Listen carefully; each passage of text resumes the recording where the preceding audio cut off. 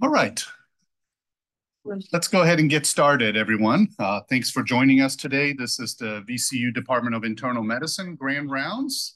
This is a special session hosted by the Division of Cardiology. This is the George and Frances Broaddus Crutchfield Lecture that we run every year. To get us started, I'm going to invite Dr. George Vetrovec up here to talk about the Crutchfield Lecture Series and also introduce our speaker today, Dr. George Gregory Lewis. Dr. Vetrovec has been here at VCU since 1976. He achieved a full rank of professor in 1986 and has a long distinguished record here at VCU and the Pauli Heart Center. He was elected to AOA as a faculty member in 1986, served as the chairman of cardiology for 18 years, director of the adult cardiac cath lab for 38 years, and was associate chairman of medicine for clinical affairs for 23 years. In September 2015, Dr. Vetrovec retired. He's currently professor emeritus here at VCU, continues lecturing, serves on the MCV Foundation Board and the Pauli Heart Center Board and the MCV Physician Board. Dr. Vetrovec, we'd like to invite you up here to give some remarks. Thank you.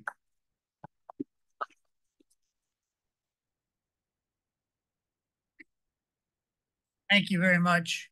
It's my pleasure to introduce the speaker, but first I want to make a couple of comments about the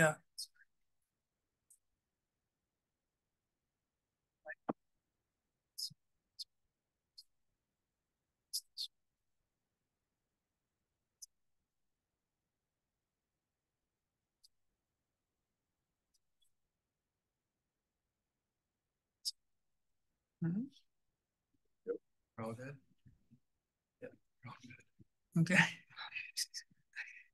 It's my pleasure today to at least give a little background on the Crutchfield lectureship.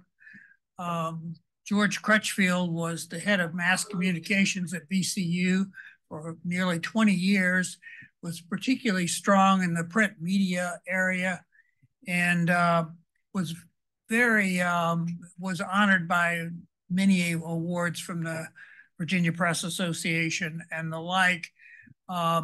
He was always interested in heart disease, and after his death, his family in his honor created this lecture series, particularly focusing on Dr. Mike Hess, who was here for many years and was very close to the Crutchfields.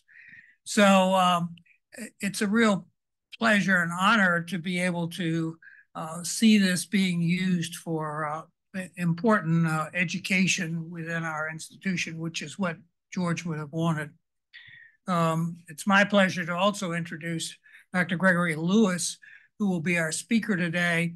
Dr. Lewis is a professor at Harvard. He directs the clinical transplant program at Mass General, along with the heart failure program, and has a special interest in exercise physiology related to cardiovascular disease. He's well published, and he will give us his perspectives on how we utilize some of this exercise technology and better understanding and managing heart disease.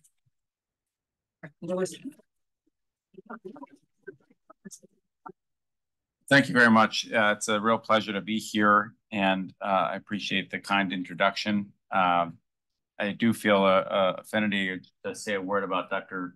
Hess, who was Professor Crutchfield's physician, was actually the founder, as many of you know, of the International Society of Heart-Lung Transplant, and so it's a real pleasure to be here today for this lecture. So I spoke this morning at Cardiology Grand Rounds. I know for some of you who were here, there's minimal overlap between these talks. I thought for this conference, I would focus on heart failure with preserved ejection fraction from a more global perspective here. These are research grants that are made with my institution, not me personally, for work that I do. So heart failure has really a staggering societal burden. About 2% of the US population, over 1 million hospitalizations. #1 reason why people over the age of 65 are hospitalized as many of you know very well, and unfortunately, it's a condition that is on the rise in terms of prevalence as we become better at taking care of other cardiovascular conditions that tend to culminate in heart failure. Approximately half of heart failure is heart failure with preserved ejection fraction. We'll talk a little bit about diagnostic considerations, mechanisms that drive heart failure preserved EF, and then we'll focus on, thinking about the management of this condition in 2024. So starting with what is heart failure preserved ejection fraction? Here are various societal definitions. You can see the American College of Cardiology and AHA, European Society of Cardiology, Heart Failure Society of America, all have quite distinct definitions of how we even determine whether one patient either has or doesn't have this condition. Of course, the only thing that's in common for all of these is symptoms, and the symptoms tend to be nonspecific. Things like shortness of breath, even edema, right, is not specific to a heart failure condition. Various reliance on echocardiographic criteria, various reliance on biomarker criteria, and you can see different cut points. The natriuretic peptide levels tend to be not as elevated in heart failure preserved EF, particularly in obese heart failure preserved EF. So it becomes difficult to kind of get our arms around which patients have heart failure preserved EF and which patients don't have it, particularly since we're largely defining something on the basis of what it's not, right? This is patients who do not have low ejection fraction heart failure. So it invites in a lot of other potential conditions, and a very distinct from other conditions where you can look at electrocardiogram and say, this patient has an ST elevation MI, or this patient has ventricular tachycardia. This is more of a, I don't know, within the Department of Medicine grand rounds lecture, something that you might think about like a rheumatologic condition or something, right? Where you have to pull in different testing modalities and symptoms and signs to decide who has heart failure and who doesn't. So Michelle Kittleson and colleagues in a recent publication tried to distill this down a little bit by saying, if we want to conclude that somebody has heart failure with preserved ejection fraction, we want there to be something structural with the heart that's abnormal, but it isn't always structure. It can be structure or function. So either the heart is filling at an estimated elevation and filling pressure, or there's some structural abnormality like left atrial enlargement, and then something else that's a barometer, such as NT-proBNP levels, evidence of pulmonary edema on a chest X-ray, evidence of an increase in filling pressures in the left heart. This combination of two things in terms of ruling in the diagnosis of heart failure. And then there's various scores. I don't know how much these are being used in the, among the internists here. I think there's been various kind of penetration of these, and some of them kind of stand to reason. If you look at this H2-PEF score, you get 2 points if you have a BMI in excess of 30, 3 points for atrial fibrillation, and then you can see the age earns you another point in these other barometers from an echo. And then there's other scoring systems that can be made that can essentially be designed to rule in the presence of heart failure with preserved ejection fraction. I think one of the things that's important, and I apologize, this is a busy slide, they'll get less busy as I go, is to really put our kind of internal medicine caps on when we're taking care of these patients, because we see that a lot of different conditions that have specific treatments, and I think that's an important thing to focus on, can look like this kind of garden variety heart failure preserved ejection fraction. I think, as many of you know, we're picking up more and more patients that have cardiac amyloidosis now, particularly with the POIP scans. And of course, there's treatments that are currently available that are quite effective to treat this condition, so it's important not to overlook it. Hypertrophic cardiomyopathy is an extremely exciting field right now, particularly with the emerging data on the cardiac myosin inhibitors for obstructive HCM. Cardiac sarcoidosis has been advances in management, and so on down the line here. So I think it's important to cast a broad net when we see these patients in order to look for things that would change the management of the patient if we end up ruling in the diagnosis in terms of these kind of alternative etiologies. But in terms of the patient who doesn't have amyloid, who doesn't have HCM, but does develop this syndrome of heart failure, preserved ejection fraction, why does it come about? What are the mechanisms that drive development of heart failure, preserved ejection fraction?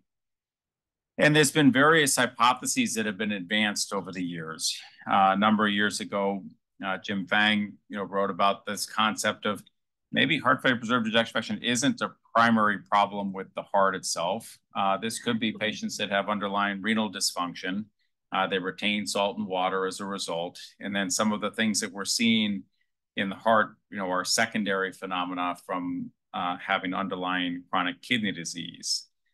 Others have postulated this kind of metabolic derangement that leads to heart failure, preserved ejection fraction, where you have obesity, you have maldistribution of fat around the in the epicardial space, you have underlying diabetes, and this kind of multiple metabolic hit hypothesis leads to this state of hemodynamic constraint on the heart from increased epicardial fat and increased visceral fat. And indeed, if you look in epidemiologic studies, this distribution pattern, this maldistribution of fat, is a major risk factor for the future development of heart failure, preserved ejection fraction. In contrast to reduced EF, we typically think about an insult that occurred directly to the heart, right? The patient had a myocardial infarction. The patient had myocarditis. The patient had a dilated cardiomyopathy from some toxic exposure. And so this is a very distinct condition in terms of the origins of heart failure, preserved EF. And of course, I think some of our hypotheses around the etiology of heart failure, preserved EF have been challenged by the fact that we haven't had effective therapies, at least until recently, in order to treat this condition. Recently, we've seen the emergence of the SGLT2 inhibitors that have been shown to benefit these patients with heart failure, preserved EF, though I would argue it doesn't necessarily get us any closer to the primacy of the mechanism, right? Because they seem to work on everything, right? In terms of the protection of the kidneys, and obviously they're developed to counter diabetes. They actually shrink epicardial fat way out of proportion to the degree to which you see reduction in body mass.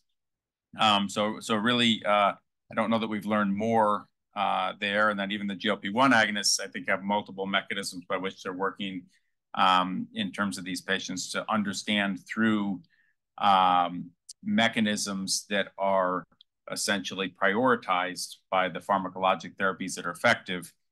Perhaps we've gotten a little bit closer here in terms of this metabolic hypothesis. But one of the things that is a major driver, and actually more so a driver of preserved EF heart failure than reduced EF, is the exposure to physical activity over the life course. You can see here the hazard ratios fall as you get to more and more leisure time physical activity, particularly for the preserved EF population. This is in a very large study of over 50,000 individuals. And we put together this paper a couple of years ago in terms of this concept of heart failure, preserved EF as an exercise deficiency syndrome. When patients do not have chronic exposure to physical activity, you see smaller heart volume, you see lower compliance of the heart, and you see the highest risk of development of heart failure, preserved EF. Conversely, the person that is highly physically active has larger heart chambers, higher compliance of the heart, and of course, the regular physical activity can help to counteract some of the interaction with the distribution of fat in patients with heart failure, preserved EF as well. In terms of thinking about some of the molecular mechanisms, this is a Paulus paradigm that has evolved over the years. And basically, there's the hemodynamic load pictured here. Pointer here, yeah.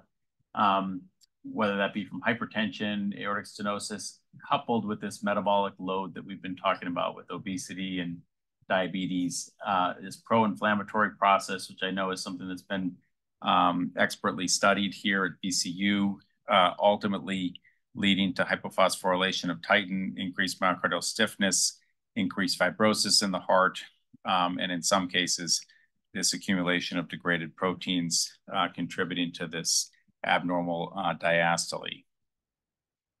And so I think we're still learning. There's all kinds of other hypotheses out there about microvascular rarefaction. I think, honestly, doing careful animal model work like Fatty does is going to be really important to further understand mechanisms that drive heart failure preserved ejection fraction. And in the meantime, we're trying very hard as a community to come up with ways to treat this condition, because up until recently, it hasn't been a successful endeavor. This is, if we rewind the clock 10 years ago, and we look at what are the therapies that are available as of 2014 that change outcomes over a period of 2 years in patients with heart failure reduced EF. And you can see there's a whole host of different pharmacotherapies, device therapies that improve 2-year survival in HFrEF.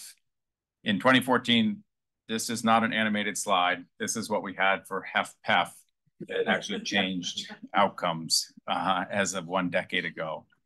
So really the stark contrast, right, between these two conditions. And yet, you know, as I mentioned at the beginning of the talk, right now we're looking at about a 50-50 split of the number of people that have the two conditions. So this was an NIH-sponsored study that happened to be published right around that 10-year mark ago now.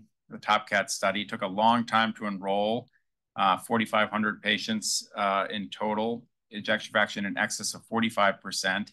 And you can see here that there was some separation, modest separation for sure, in terms of the spironolactone versus the placebo group with MRA therapy here. Did not reach statistical significance. You can see the hazard ratio did cross 1 at 0.89. So some suggestion here, and then some subsequent analysis. There was enrollment of patients in Russia and Georgia that didn't have heart failure, that didn't help. But there was also this, I think, interesting analysis that Scott Solomon led, looking at what if we break down these patients into different kind of strata of their ejection fraction.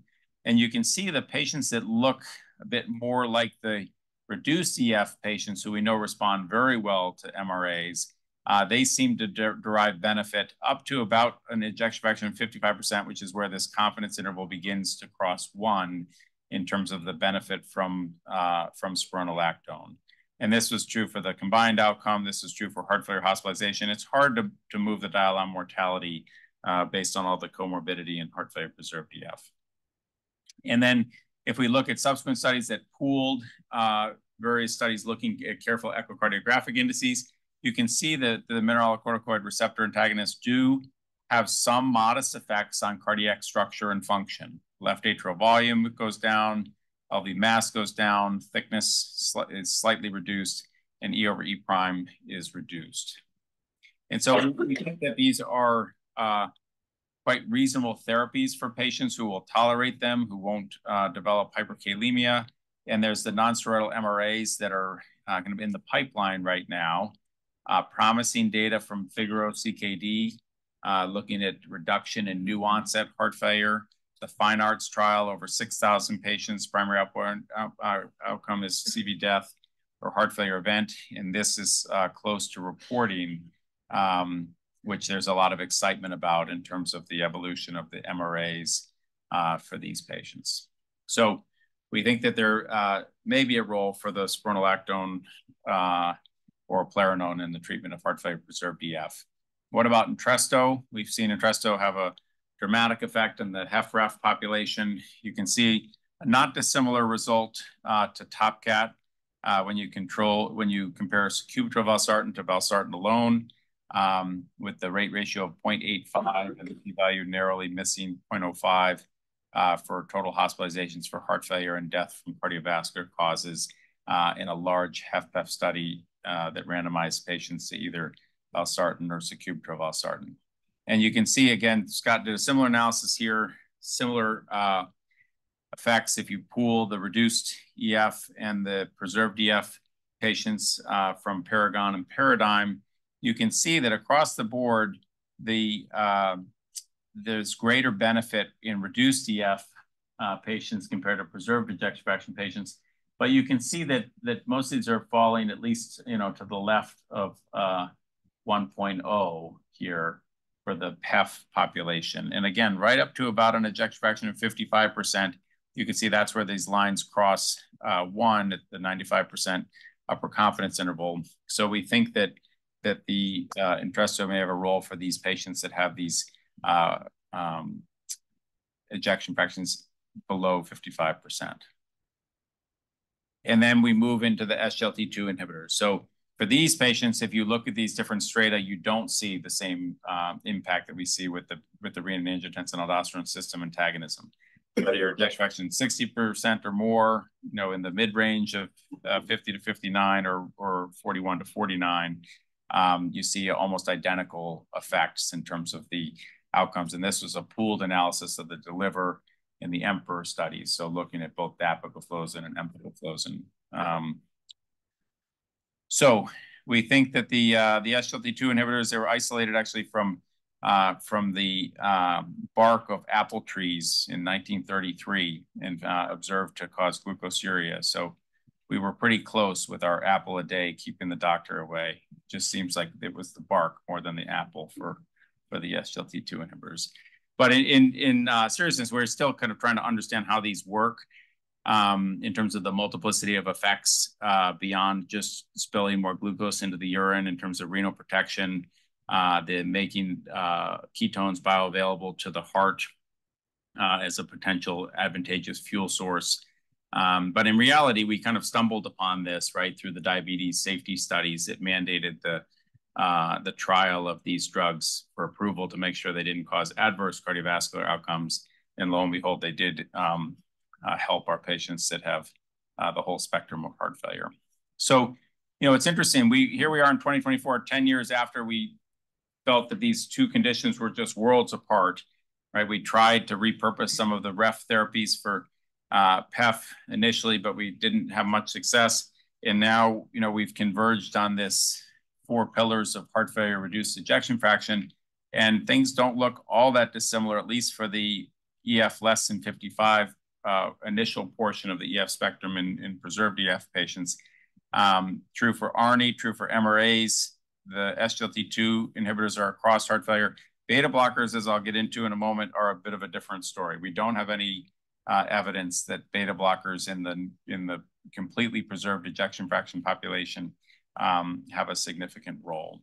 But in some ways, heart failure therapy is becoming somewhat simplified. We still are a bit uncertain. You saw the directionality of those hazard curves as you start to get into this EF 60, 65, 70% in terms of what the best way of managing those patients are in terms of pharmacotherapies.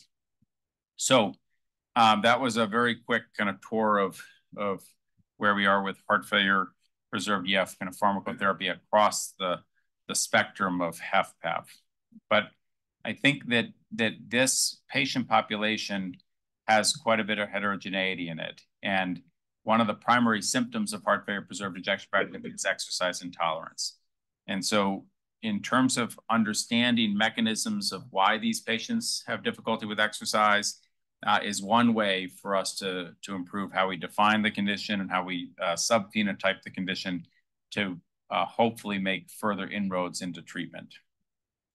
If we think about the metabolic costs of different activities, we looked across 14 studies in which exercise capacity as measured by peak oxygen uptake was actually measured, 14 HFpEF studies. And you can see on average, it came out to be about 15 milliliters per kilogram per minute. And importantly, you can see anaerobic threshold is far below that. You can then look at this, what patients can afford relative to the metabolic costs of these various activities. And you can see that these patients are oftentimes, right up against their ceiling in terms of what they can afford metabolically, even to be functionally independent or to do something like carry their groceries. And so this is a major concern for our patients, whether they're optovolemic or not. And you can see it also correlates with poor outcomes when you start to have the lower and lower peak VO2s. So in terms of thinking about inroads, I spoke this morning about some interventions with hemodynamic consequences. I'm going to speak this afternoon a little bit particularly about the role of obesity and counteracting obesity and how that interfaces with HFpEF. We'll talk a little bit about the heart rate and the periphery as well. So this is our setup at MGH. Apologies for those that have already seen it in terms of the comprehensive exercise testing, which if we go back to the origins of heart failure preserved EF, we're talking about this systemic condition. It arises in the setting of abnormal metabolism, obesity, diabetes. These are things that don't spare the rest of the body, right? These are not isolated myocardial infarctions to the LAD, right, that result in a singular insult to the heart. And so, and importantly, we see differential involvement of the multiple organ systems in terms of the comorbidities that patients bring with them at the time that they acquire this diagnosis of heart failure preserved EF. So if we're going to understand what the physiologic limitations are to these patients, the best way to do that, in my opinion, is to measure them, and to measure them all simultaneously and carefully, and then put them into some form of rank order that can then permit us to try to chip away at them in the order in which they're predominant in causing limitation. Otherwise, I think we can try to address one thing, and it's not going to be sufficient to result in an overall improvement in functional capacity. So we perform these tests, over 200 of them a year, where we have patients come in for exercise. We try to do this test once. This isn't something we do every time patients come in. But if somebody has dyspnea on exertion, they're symptomatic, they've typically had multiple tests done already, echocardiograms, oftentimes trips to the cath lab for coronary angiography, regular stress tests. And here what we want to do is to map out, you know, the kind of entirety of their oxygen pathway here. And so we perform exercise with a pulmonary arterial catheter in place, radial arterial catheter, first pass imaging, and we measure metabolic rate, and then we can derive minute-by-minute cardiac outputs and filling pressures.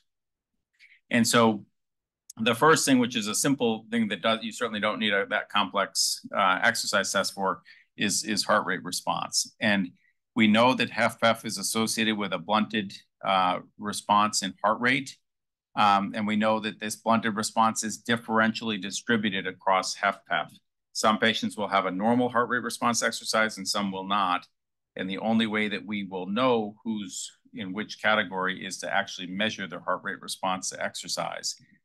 We can't have somebody in our exam room that's saying that they're short of breath with activity and somehow figure out what their heart rate response is when they're trying to carry their groceries up the flight of stairs. And yet the vast majority of patients with HFpEF out there have never had an exercise test. So I think measuring heart rate is important. It just came from a DSMB meeting for this trial, block HFpEF, which is going to look at beta blockers and randomized form crossover design, beta blockers or amlodipine with no heart rate effects, and to see what the effect is on exercise capacity. But we know from if you give patients ivabradine to lower heart rate, they have worse exercise capacity. If you take away beta blockers when they don't have an indication, their exercise capacity tends to improve. So we think that the heart rate response exercise is one potential avenue to intervene on a subset of these patients. In terms of the periphery with skeletal muscle oxygen utilization, I mentioned the iron trial that we're doing this morning.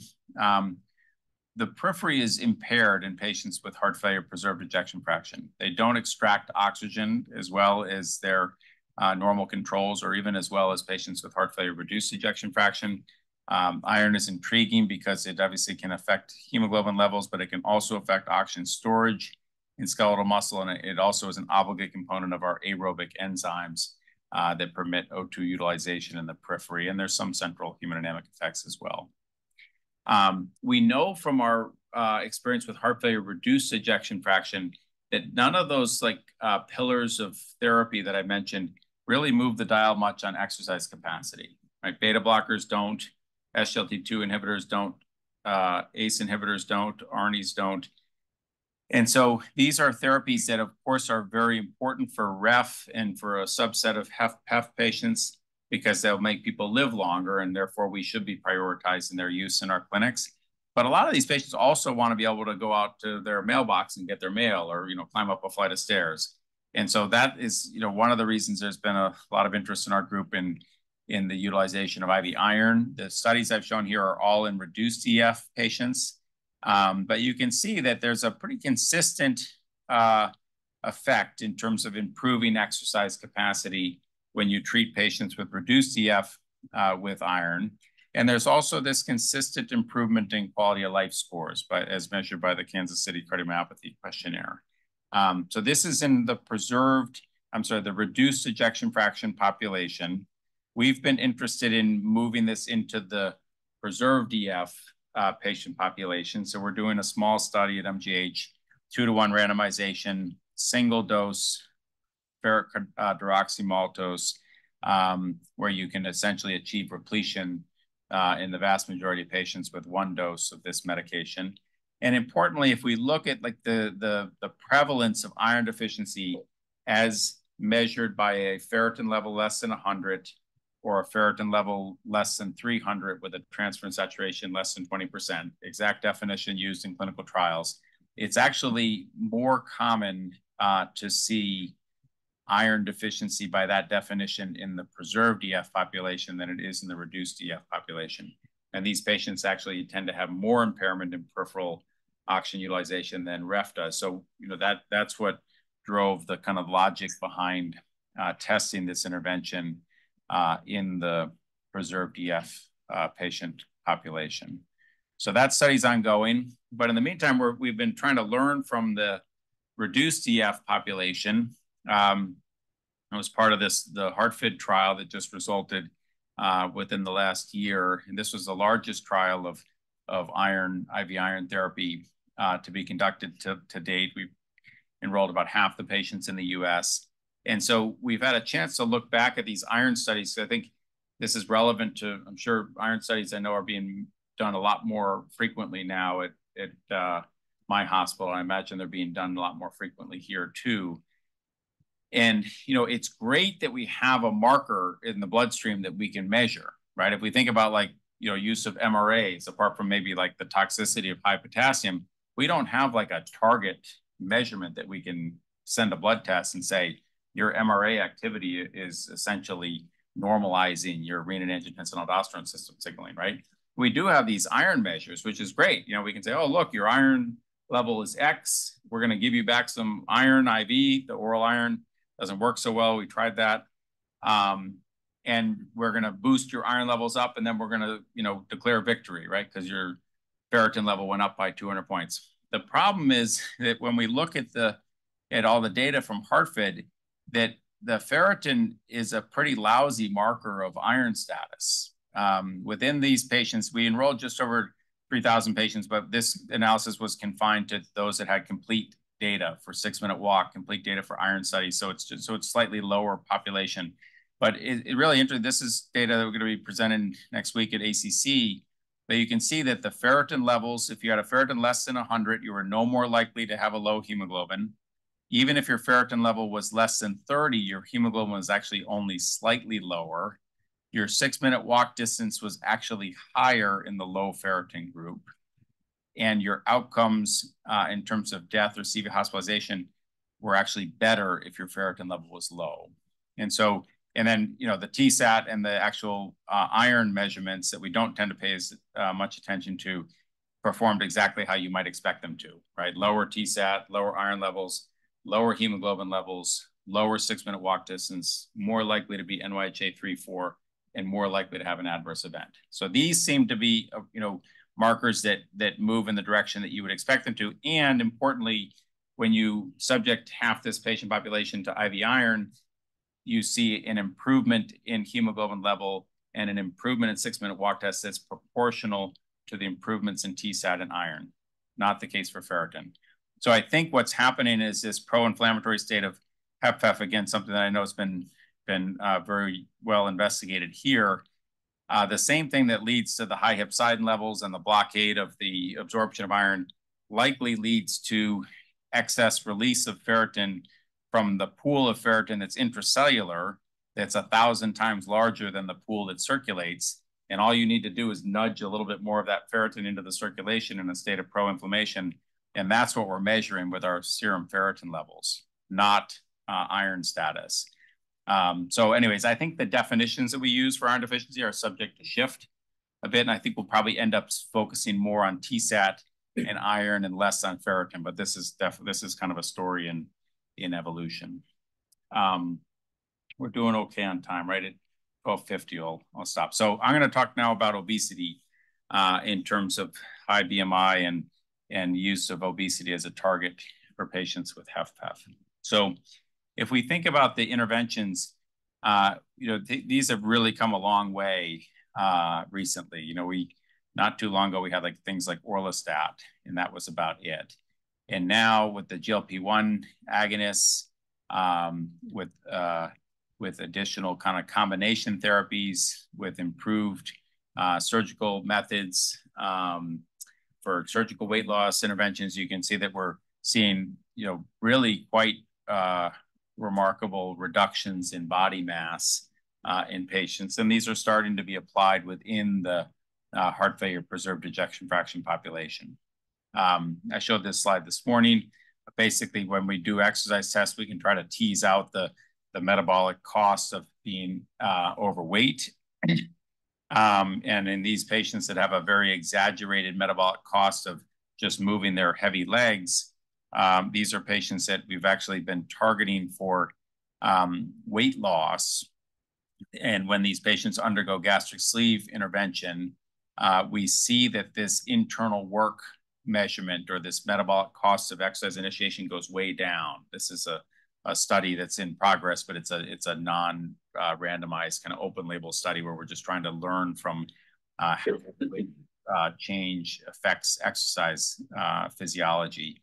And we see this very tight relationship between how much weight somebody loses and how much this initial kind of metabolic cost of exercise changes. And then we know from the pharmacotherapy studies with the GLP-1 agonists, sorry that this is a little bit small here, but the semaglutide is here, placebo is here. And you can see we're seeing this dramatic weight loss. And in that context, quality of life scores go up and the 6-minute walk distance goes up. And so, we're seeing that the weight loss does translate into improved, quality of life and improved exercise capacity.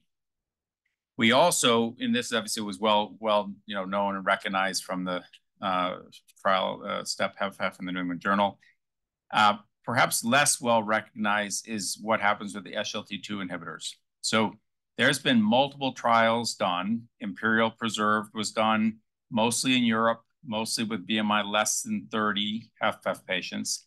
Determine was done, never published, but the results are on clinicaltrials.gov.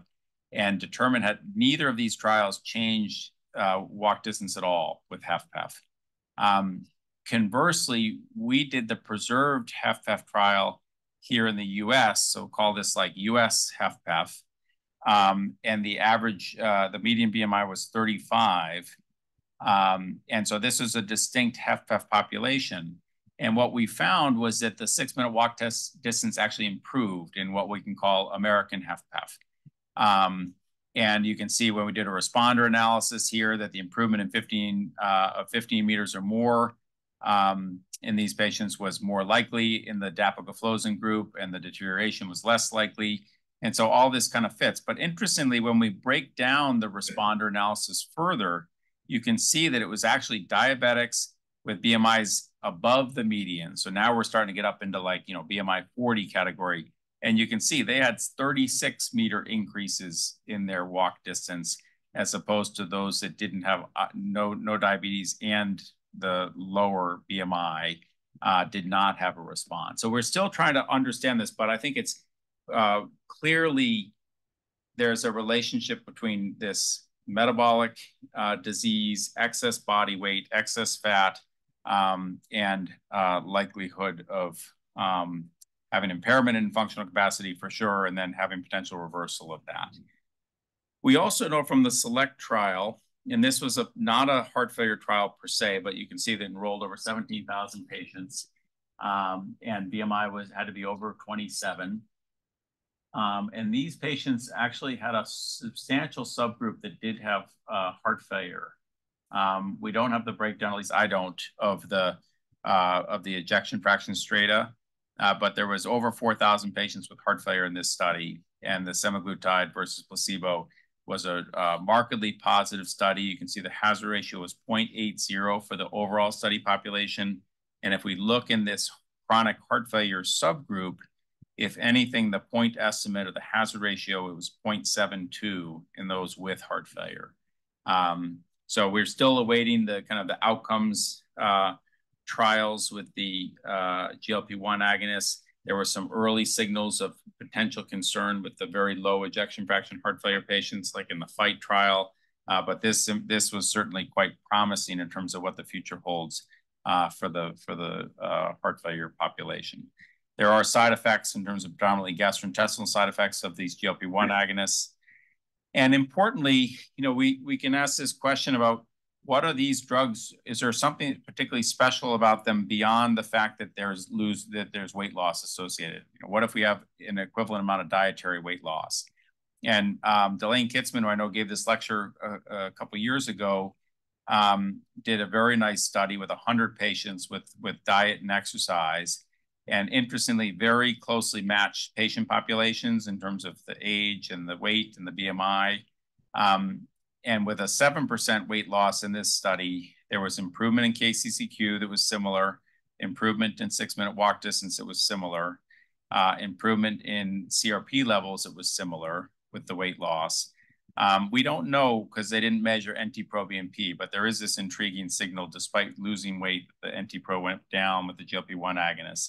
So I think it's still kind of to be determined in terms of how much is there a unique mechanism by which there's cardioprotection with these drugs, or are we purely seeing the effects of weight loss here? We're interested in studying metabolic accelerators. This is one, HU6, which has recently been published in the hepatic steatosis literature. And you can see there was, in this particular case, a disproportionate loss of fat relative to loss of lean muscle mass, which is what we really want to get to in these patients, right? Because if you give someone a GLP-1 agonist, they're going to lose weight, but they're going to lose a proportional amount of fat mass and lean muscle mass. And in that context, particularly if you stop the medication and more of the fat mass gets regained, then you could end up not as well off as you had hoped. And so this is something that is a work in progress. This trial is fully enrolled, small study, 62 patients, but we're doing careful cardiopulmonary exercise testing, body composition, MRIs to try to get at this issue of not just how much weight loss there is, but what the distribution of the weight loss is, because it is an important consideration. And then activin ligand traps are known to intervene based on that same target of lean mass. And so lean muscle mass is a target that we're interested in studying further with an AHA SFRN that was just announced. So in terms of the preserved EF landscape, there's all kinds of interventions. I didn't get to some of these in studies that are either recently completed or underway that look at these kind of subgroups.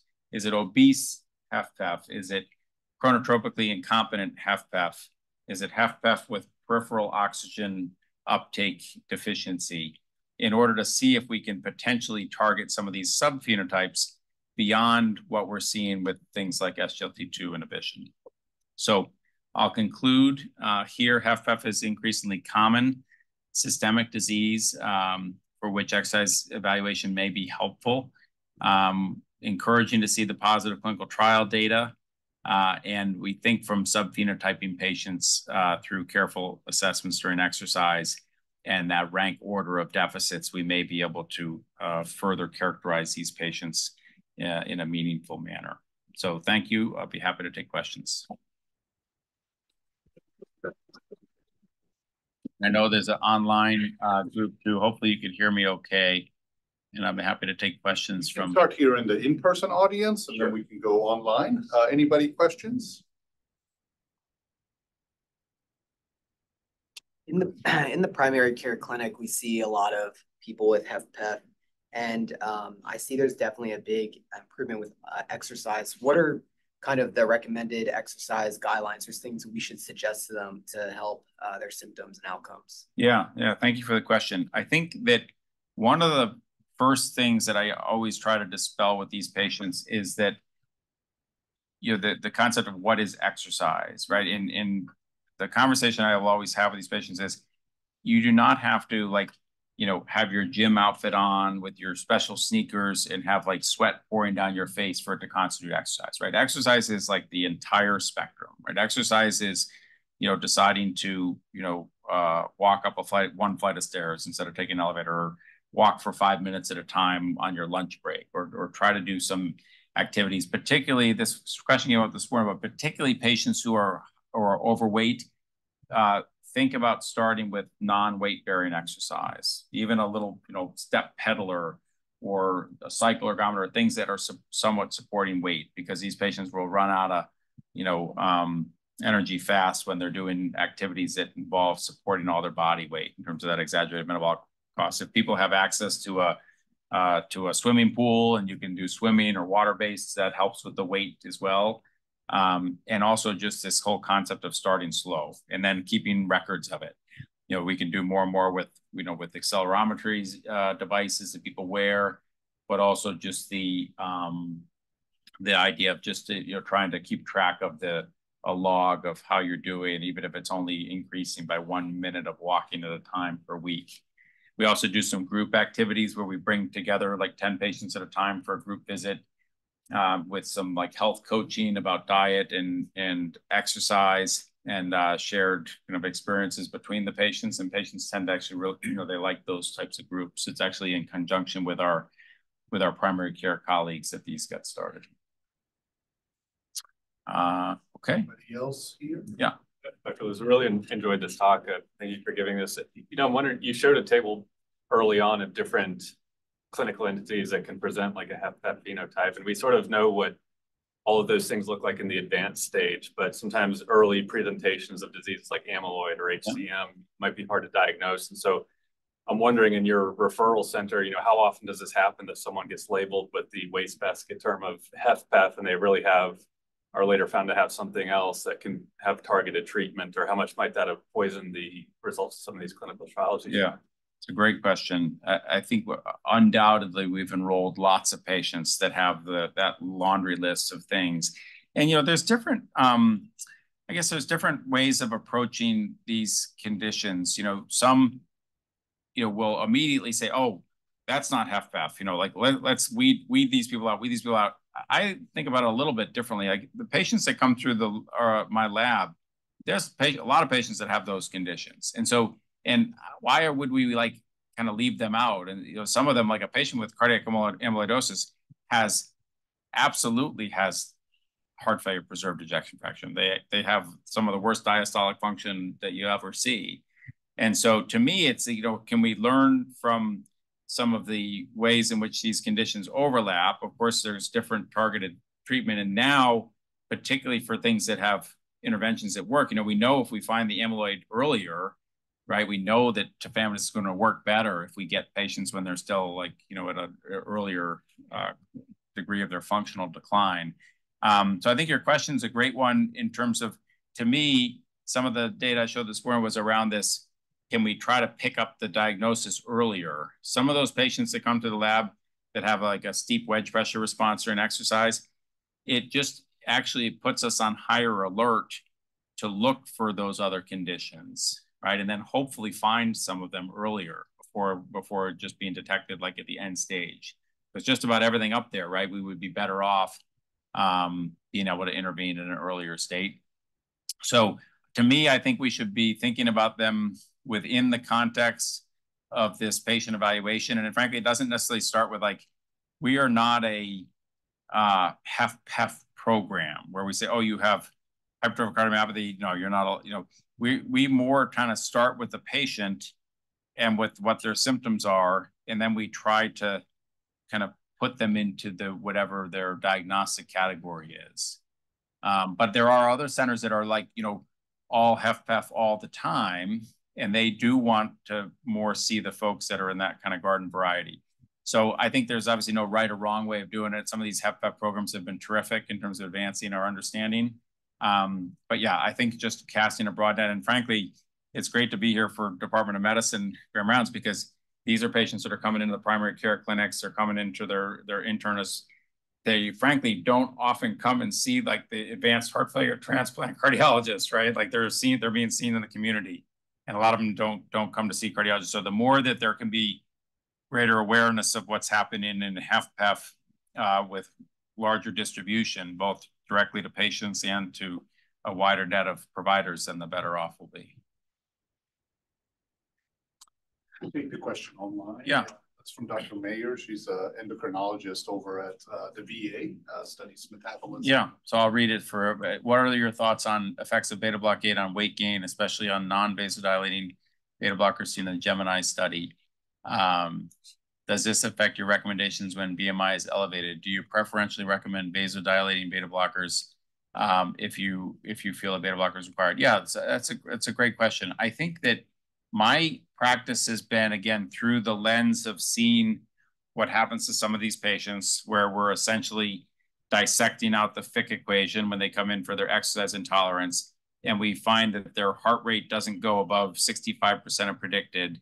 And because they're doing a cardiopulmonary exercise test, we actually know that they're doing maximum volitional effort because their respiratory exchange ratio is above 1.05 and they're making a bunch of lactate. Those are patients that have significant chronotropic incompetence. And now we know, beyond concerns about weight gain, beyond concerns about potential exacerbation of fatigue and depression and things like that, we know that if you remove a beta blocker from these patients, about 75% of patients with HFpEF are on a beta blocker. Far fewer of those patients actually have some strong indication to actually be on the beta blocker. You can see if someone has SVT all the time, right? Or somebody has like terrible angina and you're trying to give them, but the vast majority of these patients don't need to be on a beta blocker.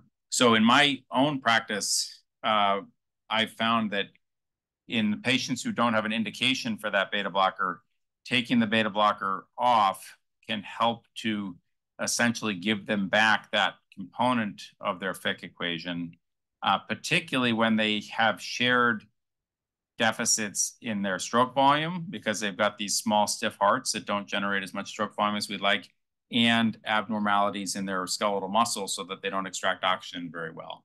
So it's not as simple as, if you get a 20 beat per minute higher heart rate and that's a, 15% improvement, your peak VO2 doesn't go up by 15%. And we know from the recent pacing study from the Mayo Clinic that it's not as simple as just making the heart rate go faster with pacing. So I think I don't want to oversimplify things, but to me, I've seen a lot of patients come back in and be feeling a lot better and be able to do more, particularly those that have this marked chronotropic incompetence. So that's typically the angle I've come at it from. Happy to hear what your thoughts are, Stephanie, in terms of the different forms of beta blocker, in terms of a vasodilating drug. To me, these patients, I tend, when you've got severe chronotropic incompetence, I just want them off everything nodal. And when you have a totally normal heart rate response, or you have some other strong reason to be on a beta blocker, then it's probably less important.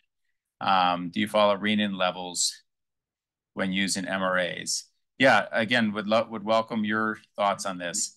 That has not been part of my practice historically. I do think in these patients that have ejection fractions of 50%, or something we haven't talked about yet is more and more now we have patients that might have had an ejection fraction of 30% like 4 years ago, and you meet them and they've got this heart failure recovered ejection fraction.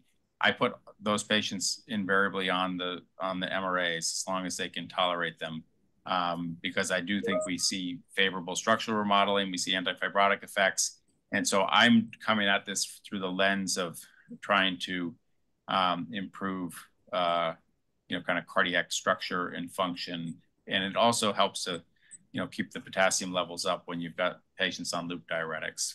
So I tend to use quite a bit of MRA in this population, but I don't titrate it to the renin levels. Sure. I think I see Stephanie. Let me know if you want me to chime in, of course. Yeah, I was just saying, Are you there, Dr. Mayer? I am. Can you hear me? Let me turn that up. Sorry. Got a brief comment. Go ahead. We'll try to get your audio up. All right. Tell me, does that work? Yeah, we can hear you.